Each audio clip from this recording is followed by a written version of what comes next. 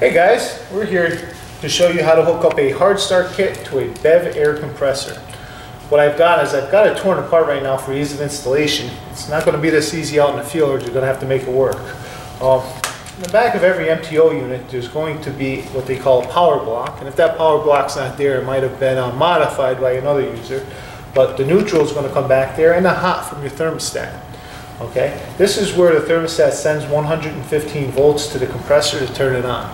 What we want to do is we want to follow the power cable from that terminal block. It'll usually be plugged in like this.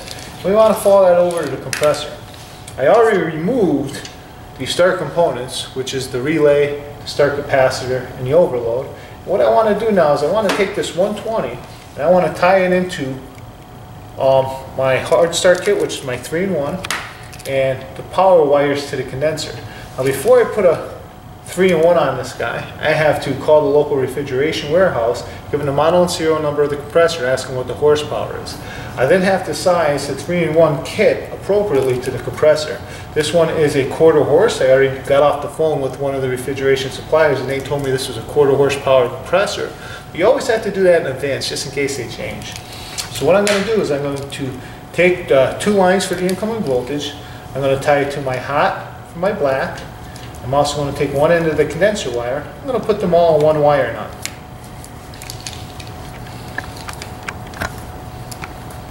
Make sure that wire nut stays.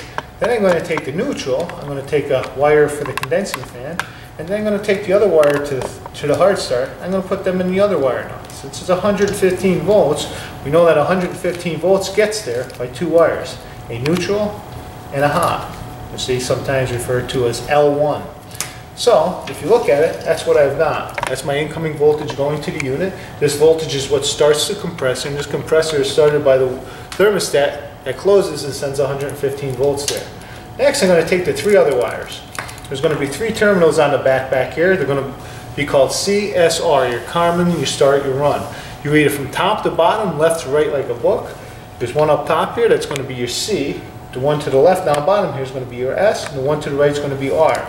Well, if you look at every 3-in-1 hard start kit, it gives you a wiring diagram. It says that my common is going to get the black wire.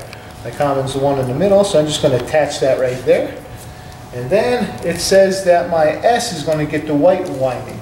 I'm going to take that S, I'm going to attach it to the compressor, and I'm going to push it up. And then it says that the R gets my red wire. I'm just going to tape that on there, push it in, and we're good to go. Now I can plug the unit in and see if the hard start kit will get the compressor going. If it does, then we know that it was your start components that were bad. If you want, you can leave this on there, just make sure you tuck it in there safely, but I suggest getting the start components for the compressor, order them up, and the next time you're in the store, replace them. Speak to your FSM and see what the priority is going to be at getting your start components back, your FSM or your ASM. Well, you should be good to go. As soon as you plug it in, this unit should start up. If it doesn't start up and it goes into lock rotor amps, your compressor is bad. You need a new compressor. So any more questions or any problems with this, please let us know. Thanks, guys.